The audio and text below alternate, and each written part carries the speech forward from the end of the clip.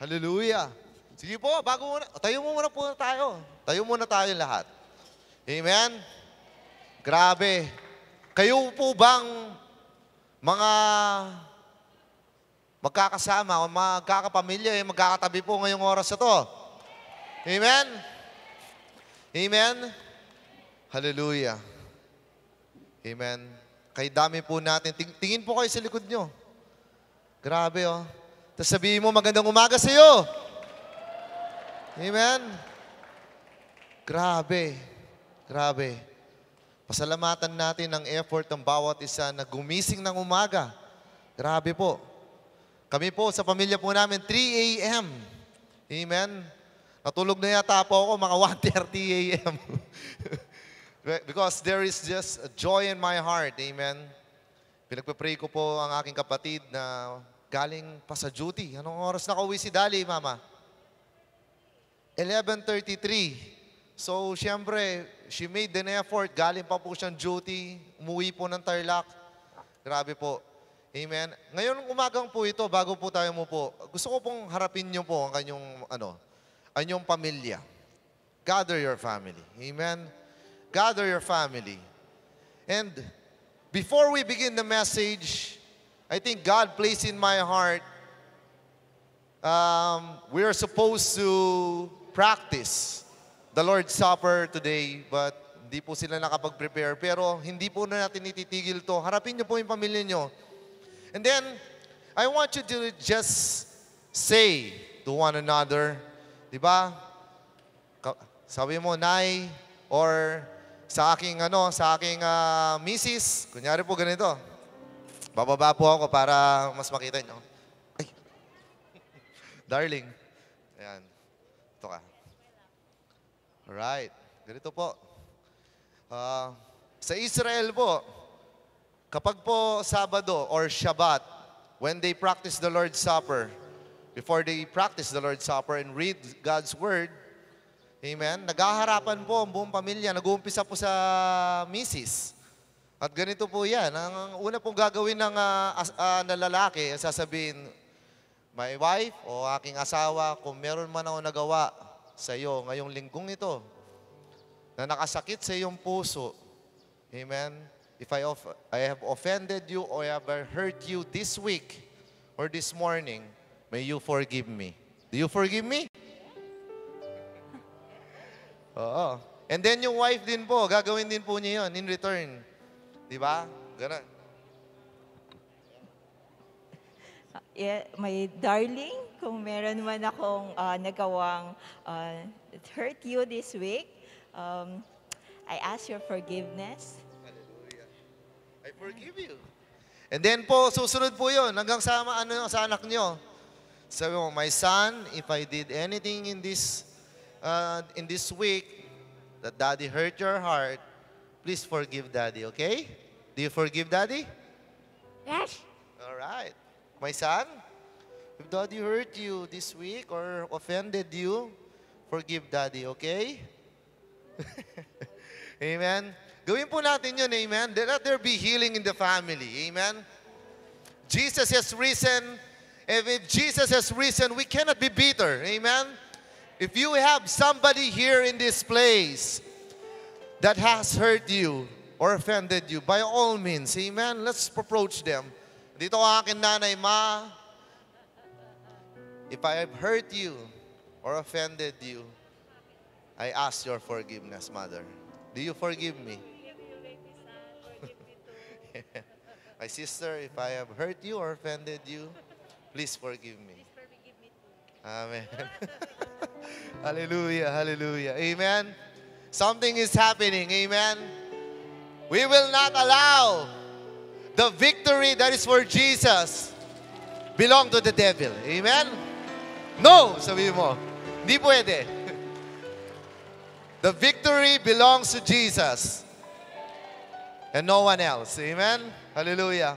Kahit sa ating pamilya, ang dapat magtagumpay ay si Jesus. Amen. Sa ating negosyo, ang dapat magtagumpay, hindi ako, hindi yung kaaway, kundi si Jesus, sabihin mo. Amen? Sa ating simbahan, Amen? Hindi dapat ang kalaban o tayo ang matagumpay, kundi si Jesus. Amen?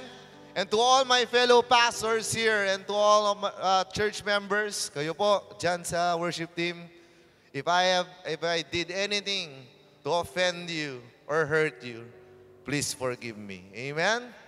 Hallelujah. Lord, we thank you, Lord, for this wonderful morning. Thank you, Lord, that we greet this morning in celebration. Thank you, Lord, in thanksgiving for what you have done for us all. We thank you, Lord, and Lord, please open our hearts and open our minds as we receive your message to all of us this morning. Thank you, Lord. We give you all the glory and all the praise. Lord, now I pray that you release in the atmosphere right now love. Release love. Release joy. Release gladness. Release peace in Jesus' name. Let there be peace in the family. Peace in the hearts of all these people, oh God. Thank you, Lord. Let there be healing in the hearts of souls of our church in Jesus' name. Thank you, Lord. We now welcome your presence in this place, oh God, as you minister and speak to us all. We love you, Lord. In the mighty name of Jesus, our Lord and Savior. Amen and amen. Hallelujah. Hallelujah. Amen.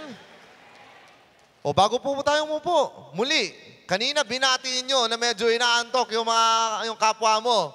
Sa tingin ko ngayon na nakapag-release tayo ng pag-ibig sa bawat isa, mas mababatiin natin ang kapwa natin na magandang umaga. Amen? Sige nga, harapin nyo, tignan nyo, iba na yung glow niyan. Oh? Good morning! Sabi mo. Good morning! Woo! Amen? Sige po, makakaupo na po tayo. Do you feel it? The atmosphere is more different now. Amen? When God's love is present, the enemy goes home. Why? Because the enemy can't stand the presence of God and the presence of love and the presence of unity. Amen? Amen? Dapat yun na po ay paglaban natin. Araw-araw. Hallelujah. Amen? So to all those who have your Bibles with you, let us read the Word of God together, mga kapatid. Amen? Sige po. Buksan niyo po ang ating Bible. Ushers, can you assist them? Meron na po ba silang proper lighting? Parang dito sa bandang ito, medyo madilim. Para makapagbasa po sila ng Bible natin. Alright. Okay po. Nakikita niyo naman po siguro, no? Lord, thank you, Lord, for your word for us. Bless your word in Jesus' name. Amen. So, we're opening our Bible in Luke 24, 1 to 12. Amen? Luke 24, verses 1 to 12. Sige po, gintayan muna tayo. And I know it takes time to find it. Ang ating talata po ay nasa Luke 24, 1 to 12. Thank you, Lord. Spirit of the living God, thank you for your word for us this morning. In Jesus' name. Hallelujah. Amen. So, let's all read it together. So, Luke 24, verses 1 to 12. On the first day of the week, very early in the morning, the woman took the spices they have prepared and went to the tomb. They found the stone rolled away from the tomb. But when they entered, they did not find the body of the Lord Jesus. While they were wondering about this, suddenly 2 men in clothes that gleamed like lightning stood beside them. In their fright, the women bowed down with their faces to the ground. But the men said to them, "Why do you look for the living among the dead?" Whew, grabe, no? He is not here. He has risen. Remember how he told you while he was still with you in Galilee. The Son of Man must be delivered into the hands of sinful men and be crucified on the third day and be raised again. Then they remembered his words. When they came back from the tomb, they told all these things to the 11 and to all others. So it was Mary Magdalene, Joanna, Mary, the mother of James, and the others with them who told this to the apostles. But they did not believe the women because their words seems to them like nonsense. Peter, however, got up and ran to the tomb, bending over. He saw the strips of linen lining by themselves, and he went away, wondering to himself what had happened. Lord, thank you for your word. Bless your word in Jesus' name. Amen. So umagang ito, napakaganda po, no? Kung nakita niyo po sa ating binasa, mababasa niyo po doon nung kwento po nila Mary Magdalene. Amen? And her company with Joanna and Mary, the mother of James. Ang nakakashock po dito, sa story nito, people, the disciples and all those believers that Jesus ministered before his crucifixion, you know, they were shocked for everything that had happened. Nabigla sila na namatay si Jesus at nagluluksa. Amen? Going 3 days in after his death. Ang nakakapagtaka po dito bakit sila nasusurpresa at bakit sila nagluluksa kung hinanda naman sila ni Jesus? Amen? Jesus informed them and prepared them that he is supposed to die, and in 3 days he will rise again. Amen? Okay lang sana kung mabigla ka na biglang mamatay isang tao. Amen? Strong, in their prime, without even saying goodbye or unprepared. But that is not the case in Jesus. Jesus informed or instructed them that these things should happen.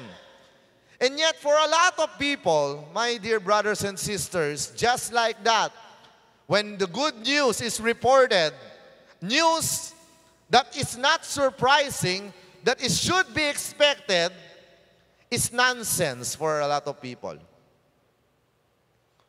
Murihin mo, mga apostle to, mga mismong disipulo ni Jesus na inihanda niya. Amen? Yung 5,000 na pinagkain ni Jesus, hindi niya kasama sa Last Supper. Itong 12 ito, sila ang may pribileyo, -1 na pala. 11 na ito, sila ang may pribileyo na makasama si Jesus, mabigyan ng last instruction ni Jesus. Para sa kanila, ang good news nonsense pa. Amen? Anyway, why am I telling this, my brothers and sisters? Because when my dad, Bishop Frank, is now in Santiago po, mamaya pong 8:30 a.m., ay magpipreach po siya sa isang anibersaryo po sa Santiago. And when my dad told me that he will be going there and he asked me to preach the message, you know, I asked in my heart, sabi ko, isa lang naman yung message. He is risen. And that is how all people preach it every year. But I question, Lord, what should be your message to me?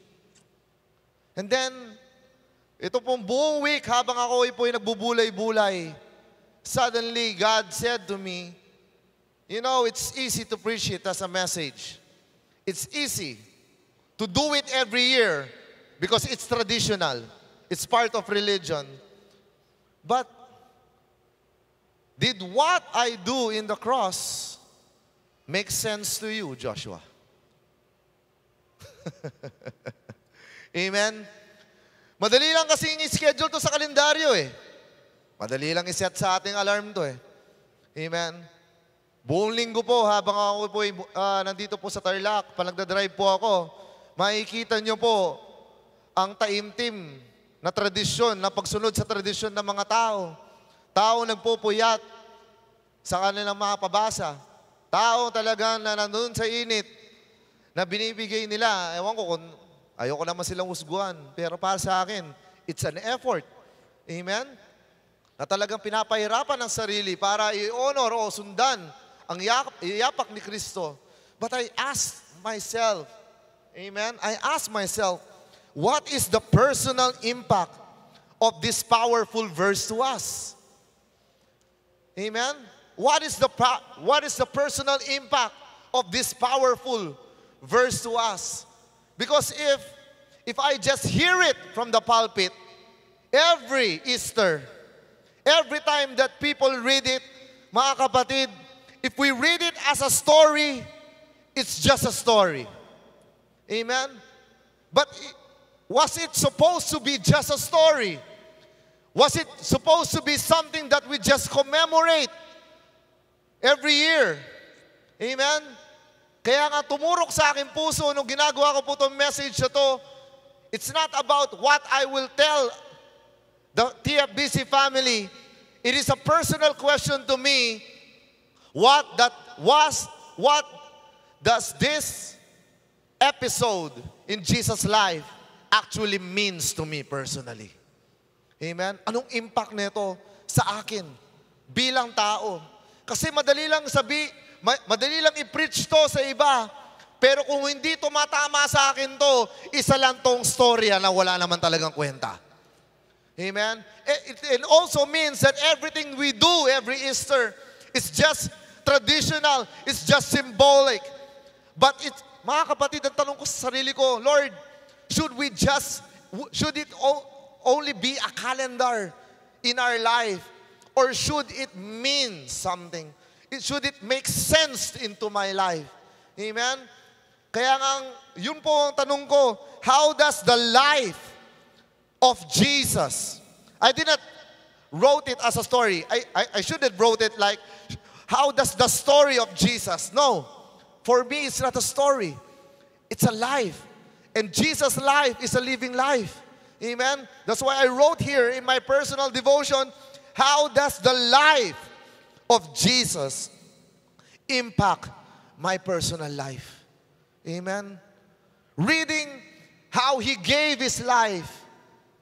Amen? He was born. He purposely put His life here in this earth. In a very damp cave in Bethlehem, He was born. I saw that, mga kapatid. It was not a shed. It was not just parang kubo na nakikita po natin pag Belinismo. Isa po siyang kuweba na basa, malamig. Pero binigay niya ang buhay niya para sa mundong ito, para ipanganak. Amen? And He actually served His life in the ministry, walking and ministering to people, showing the way of love. Amen?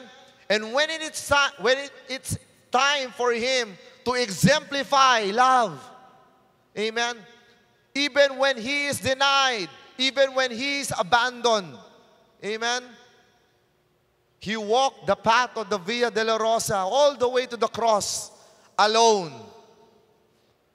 Amen? Mga kapatid, tayo nga lang sa buhay natin, kapag may naka-offend na sa atin, susukuhan na natin yung mission ng pag-ibig But Jesus showed the true mark of living. That even if you are denied or abandoned or forsaken, you do not abandon the mission of God, which is walking the path of love. Even though it's painful and hard, He exemplified it. Amen? And that is what we celebrate. So, mga kapatid, this is what I've learned personally. And I share it to you. Amen? I can only share what it impacted in my life as a person. And I hope it impacts your life too. As the same way, amen, we pray that the life of Jesus may make sense to all of us. Amen? Bago po ang patuloy, nakita ko po si Nanay Erna na nandito ngayong umagang ito. Magandang umaga po, Nanay Erna. Grabe po ang effort. Amen. Good morning. We love you. Celebrate your life. Amen. So, first, ang una pong impact po ng kwento ni Jesus sa aking buhay is in His resurrection, I learned the message of hope. Amen? Hope for all of us.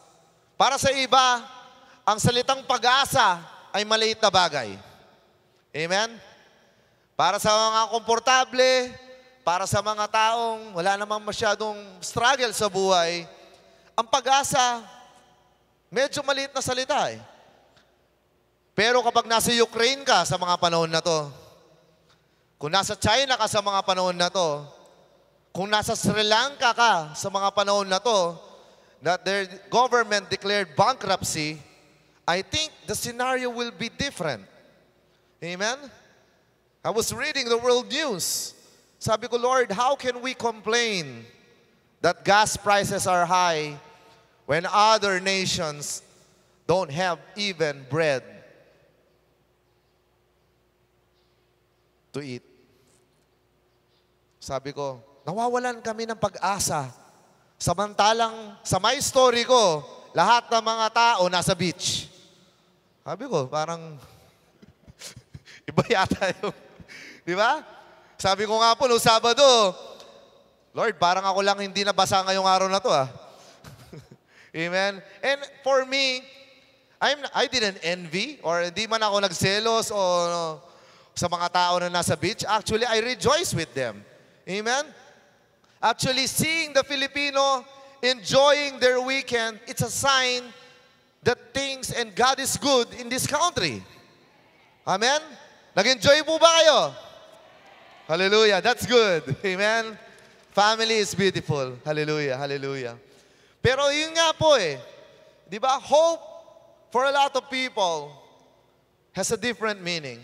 And for me, the story of Jesus is a message of hope for me personally, especially in my own journey, in my personal life. Amen? Hope na sa resurrection ni Jesus, His resurrection is not only His resurrection, but it is also our resurrection too. Hallelujah? Amen? Naiintindihan niyo po ba?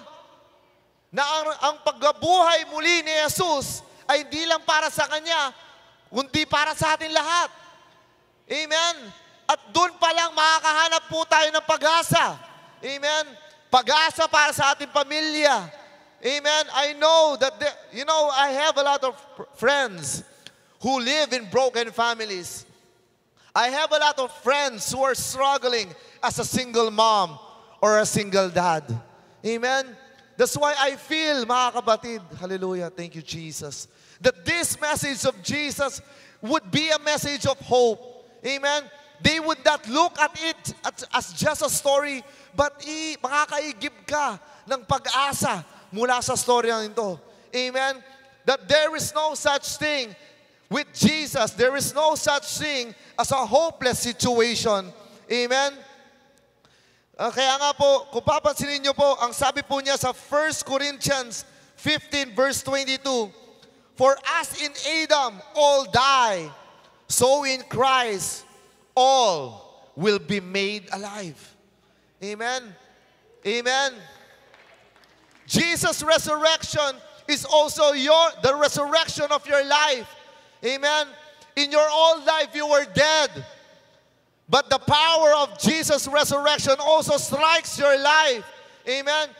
If you are in a life of poverty, Jesus pierces the spirit of poverty, and there will be resurrection in your family, resurrection in your business, resurrection in you personally, my dear brothers and sisters. Amen? Huwag kayong pumayag na lalabas kayo at bukas patay pa rin ang buhay nyo. Amen? Patapos po ng ating church service, lalabas po tayo na buhay ang buhay natin. Amen? If you're struggling as a Christian and you feel that for so long you have been a Christian, but it seems that I'm empty and my Christian life is dead, My dear brothers and sisters, the impact of Jesus' life, we should learn from it. Hallelujah. Amen?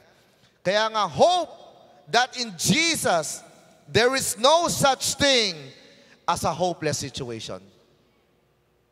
Do you understand this? Amen?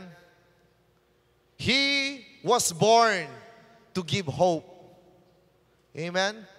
And before He died, even when it seems that all hope is lost, kaya po nagtakbuhan in all direction ang mga disiplo, but for them it is the end. But they didn't understand the power of Jesus. The end is only the beginning. Amen? In Gethsemane, they thought the story is about to get worse. But for Jesus, the denial, the betrayal, the abandonment doesn't mean it will lead to a bad story. For Jesus, it might be painful. He was pierced for our transgressions. Amen. He faced the trial alone. But for Him, things that may go bad, it's actually just a beginning of a most beautiful story that has been ever told. Amen? Amen? It may be bad news for most, but what Jesus was working was something beautiful. It might be hopeless for most, but it's just the beginning of hope. May pag-asa. Amen? Huwag po natin tutuldukan ang ating pamilya. Because for us, it might be hopeless, but in Jesus, there's always hope. Amen? Huwag mong tutuldukan ang iyong buhay. Amen? If you are battling depression and stress, it may be hopeless for you, and the devil wants you to feel hopeless. But for Jesus, there's always hope. Amen? Amen? Tumatawa nga ang demonyo nung namatay siya. When he said, "It is finished," the devil thought Jesus was finished. But what he didn't know, "It is finished" means you're finished. It didn't mean Jesus was finished. It means the devil was finished. Amen? The devil's work is finished, and Jesus' power is just beginning. Amen? Hallelujah. Kaya, grabe po ito. Kaya nga po, mababasa po natin sa Matthew 19:25-26, that when the disciples heard this, they were greatly astonished. They were discussing the parable of the rich man. Amen? And then, when Jesus explained this parable, they were greatly astonished. Then they asked, who can be saved? Amen? Jesus looked at them and said, with man, this is impossible, but with God, all things are possible. Amen? Tandaan nyo po, with God. Amen? Sometimes we say in our lives, maybe salvation is not for me. Amen? Maybe si Pastor Josh lang, bakit parang siya lang nakaka-experience ng salvation? Amen? Sometimes we envy the life of others. Maybe Pastor Dan is the only one that is blessed and anointed. And I always tell people, when He died on the cross, there was no favoritism, kapatid. Nung namatay siya sa krus, walang bias para kay Jesus. When He died in the cross, He died for all. And I always say to people, the same anointing that runs in us also runs in you. Amen? The same love and the same blessing that Jesus is pouring down on me, He's also pouring down on you. Amen? Walang favoritism kay Lord. Kaya nga, mga kapatid, minsan nilalagay ng demonyo yung selos para mawalan ka ng pag-asa.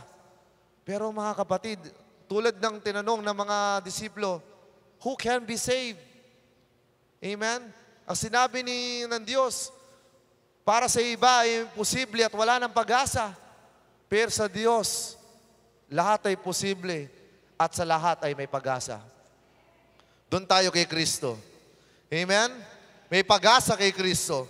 Hope, knowing that whatever the enemy has stolen from us, my dear brothers and sisters, whatever is destroyed, whatever part of us died for all the hardships and pain that the enemy has caused, lalong-lalo na sa last 2 years po natin sa pandemyang ito. Amen? There is hope, brothers and sisters. Amen? Hope in Jesus. Sabi po niya sa John 10:10, the thief comes only to steal and kill and destroy. But Jesus said, I have come that they might have life and have it even more abundantly. Amen? Pag-asa, kapatid, na kahit anong sinira ng demonyo sa buhay mo, kahit anong nawasak sa pamilya mo, kahit anong parte ng buhay mo ang namatay, kay Kristo magkakabuhay. Amen? Palakpakan niyo si Lord. Amen? Hallelujah. Number 2 is joy. Amen? Hindi po ito panahon ng pagluluksa. Amen? Joy in knowing that Jesus is God. Amen? Joy in knowing His divinity and not celebrating His humanity. Amen? That's a very deep thing, mga kapatid. When we were in Israel, we went to the garden tomb where He was supposed to be buried, allegedly buried. Eh makapansin nyo po, marami pong groups na nagtutour po doon sa lugar na yun, doon sa garden tomb. And the spirit is like a spirit of mourning. And nung pumipila po kami para sumilip po doon sa garden tomb, bago po makapasok, mahaba pong pila, maraming turista eh. And when it's our time, medyo nakapila po kami. Nung palapit na po doon sa pintuan, kung saan po siya nilibing, medyo naiiyak na po ako eh. Mataimtim eh. And then makikita niyo may iba, may mga pila na nasa harap namin, talagang palapit sila ng palapit sa pinto eh, pagapang na paloob. Crying and mourning and kissing the floor. And then suddenly, papunta na rin ako sa spirit ng pagluluksa eh. Sabay tumabi sa akin yung aming teacher, tapos siniko niya ako. You know, what's beautiful about this cave is not because he's buried here. Sabi niya. What you will find, Joshua, sabi niya ganyan, is you travel all the way here from the Philippines just to learn that he is not here. He is risen. Why do you need to cry?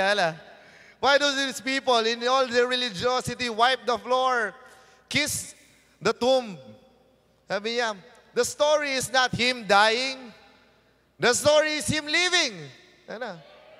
It doesn't matter where he's buried. Sabi niya, he may be buried in this tomb or in other tombs or in there, in the Church of the Holy Sepulchre. Well, it doesn't matter where he was buried because he's not there. He is risen. Sabi niya, amen. Kaya yung spirito ng pagluluksa, sabihin mo ngayon, spirit of mourning, shoo. That's why what we learn, mga kapatid, that's why when I went into the tomb, I didn't went into the tomb now. When my teacher said that, I went to the tomb with joy. Amen. Actually, I was not there to pray because of his death. It turned into gladness. Amen. Bakit sinabi kong joy, di happiness? Mga kapatid, yung happiness, it's for a while. Pero ang sinabi ni Lord, yung joy, ang gusto niya para sa atin. Amen? Alam niyo bakit? Kasi mas effective maglinis ang joy. Joke lang. Mga kapatid, amen? Mas maganda sa puso natin ang joy.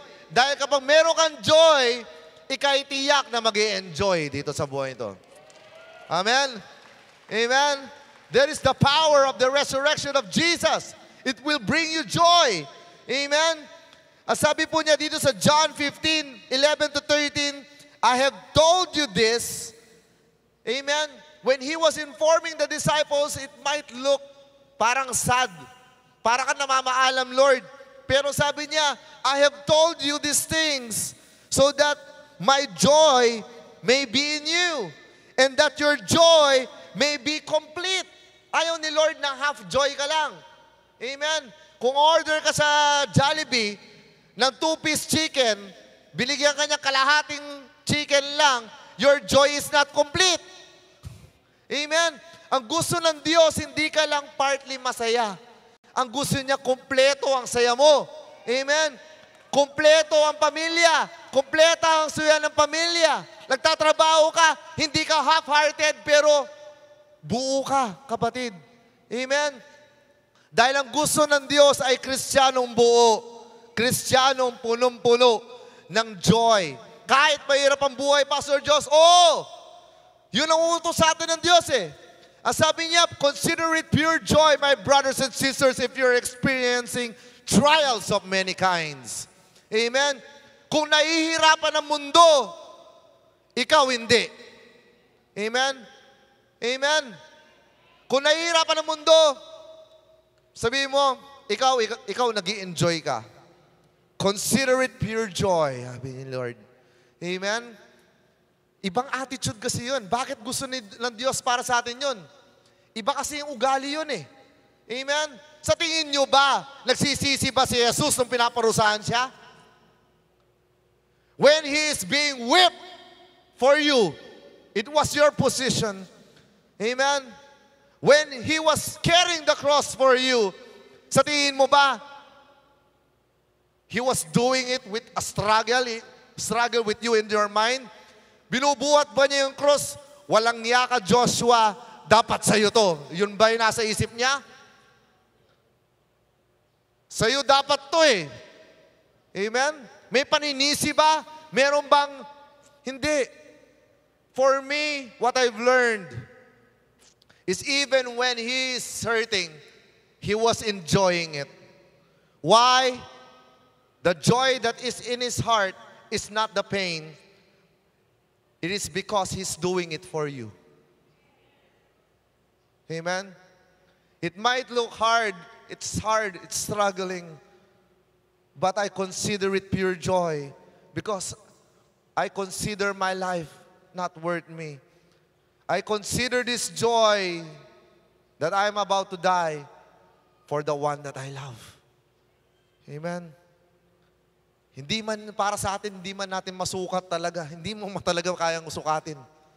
Hindi mo masusukat. Amen?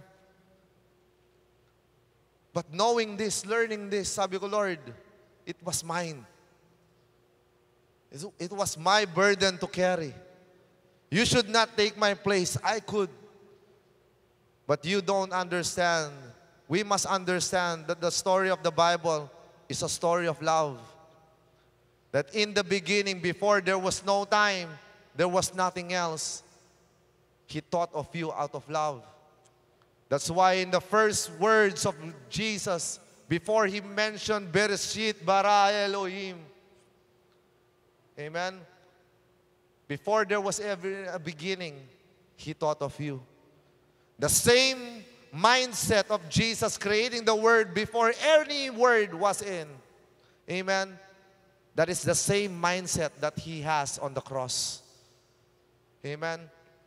The same power that He released when He said, let there be light. It is also the same power He released when He said, it is finished. Amen? And alam nyo, magandang may dadagdag ko dito.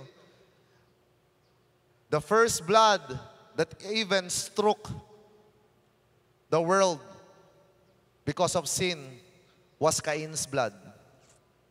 Was Abel's blood pala. Amen?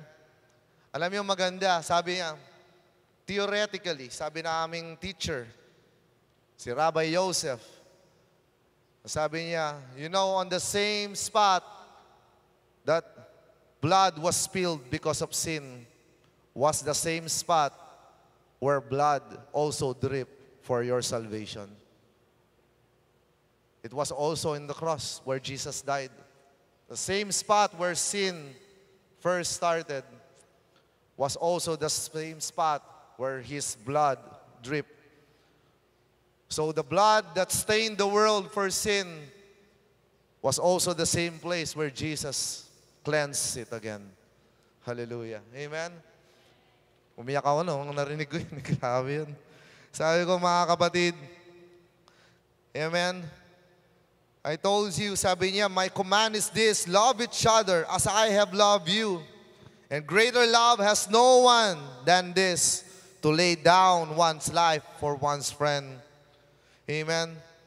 Mga kapatid, in knowing it, he has joy, knowing it was hard and painful, yet He did it with joy for us because of love. Mga kapatid, kung papansinin nyo rin, sa Matthew 28 verse 8, the women hurried away from the tomb, afraid. Afraid. When they learned that Jesus has risen, they were afraid. Pero kung papansinin mo, mababasa mo rin, sabi niya, yet filled with joy. Amen? They ran to tell. Mga kapatid, yes, there are times that we will be scared or afraid because of the news of what is happening all around us. This election season, in all seasons, darating ang bagyo season, season come, and seasons end. Amen? But because of news of what's happening all around us, but we will find joy in Jesus Christ. Number 3, and lastly, confidence. Confidence. And you know, I should have wrote their faith. Pero, what is faith? Faith is confidence. Amen? Sabi nga, confidence we find in the life of Jesus, in His resurrection, confidence. Knowing the testimony of Jesus' triumph over death gives us confidence in our faith as Christians that we can also triumph over the battles that we face every day. Amen? Amen? May digmaan ka bang hinaharap, kapatid? You will find confidence that if Jesus can triumph over death, you can triumph over life. Amen? My dear brothers and sisters, in 2 Corinthians 3:4-5, such confidence we have through Christ before God, not that we are competent in ourselves to claim anything for ourselves, but our competence comes from God. And then sa Hebrews 11 verse 1, sabi niya po, now faith is confidence. Sabi mo, faith is confidence. Amen? Faith is not excuse for cowardice or fear. Faith is confidence. Faith na kahit na ano pang variant ang darating, may confidence ka basta kasama mo si Lord. Amen? Confidence sa kahit anuman, higante ang aharap sa iyo, dahil kasama mo si Lord, you have confidence that God is with you. Who can be against you? Amen? And then, mga kapatid, sabi po dito, confidence gives us boldness and courage to live a full life as followers of Christ. A full life. Amen? Confidence to face the challenges of today and tomorrow. Amen? Now, my brothers and sisters, ang sabi po niya dito, sa Luke 24:46 and 49, I will end it with this verse. Ang sabi po niya dito, He told them, this is what is written, the Messiah will suffer and rise from the dead. And on the third day, and repentance for the forgiveness of sins will be preached in His name to all nations, beginning at Jerusalem. You are witnesses of these things, and I am going to send you what my Father has promised. But stay in this city until you have been clothed with power from on high. Amen. This is one of my favorite verses. Why? Because of the last sentence na nakasulat eh. Whatever you were clothed with because of sin, because of Jesus, it was destroyed. And He's clothing you with something new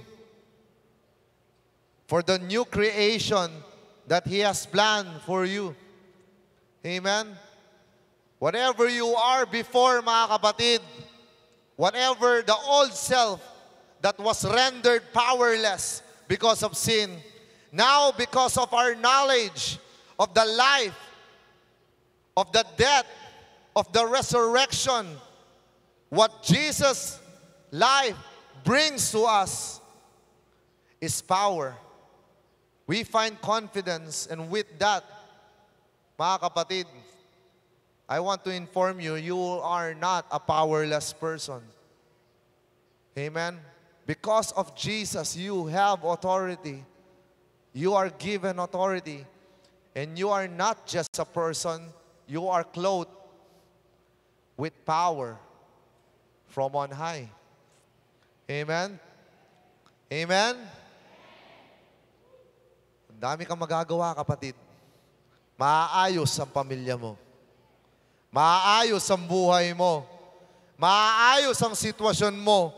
Hindi dahil sa sarili mo, pero dahil kay Jesucristo at sa kapangyarihan na binibigay ng buhay niya sa buhay mo. Amen? Hallelujah! Amen? Confidence, mga kapatid, we have confidence that Jesus' life has touched our life. Amen? Let's all pray. Lord, we thank you, Lord, for the story, the beautiful story of your life. And it's not just a story. Your life, it's living till this day. And thank you, Lord, that the message of your life brings message and power to our life. And we thank you, Lord, for what you have done and what you are doing and what you will do tomorrow, Lord. Because you are the same yesterday, today, and forever. Hallelujah. We thank you, Lord, that we bind and cast away any spirit that rendered us powerless in the name of Jesus. Amen. We declare what you have said in your word, that if the Son sets us free, we are free indeed. And we attain that freedom, oh God, on a hill 2,000 years ago when you said, it is finished. When you tore the veil and you made a way where there seems to be no way. Amen. Thank you, Lord. We thank you, Lord, for your wondrous deeds, oh God. And knowing this, Lord, we shall face this day. We shall face tomorrow with hope, with joy, with confidence in you, our Lord and Savior, Jesus Christ. Hallelujah. Amen and amen. God bless you, brothers and sisters. Shalom, shalom, shalom.